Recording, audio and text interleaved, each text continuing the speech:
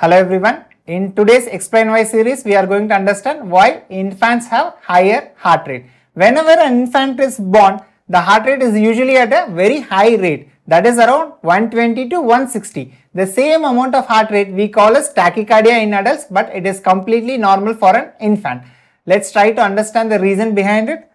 All of us know heart is under two control. Autonomic system, we have two divisions. One is the sympathetic one, that is, it is the one which is increasing the heart rate, and the parasympathetic one. In infants, the major problem is with the parasympathetic system. This parasympathetic system is not very well developed in the infants. This parasympathetic system is the one which controls the heart rate and decreases the heart rate. Since this parasympathetic system is not developed, what will happen to the heart rate? It is going to shoot up very high. As and when the infant grows, this parasympathetic system is going to develop and mature, and they will tend to reduce the heart rate.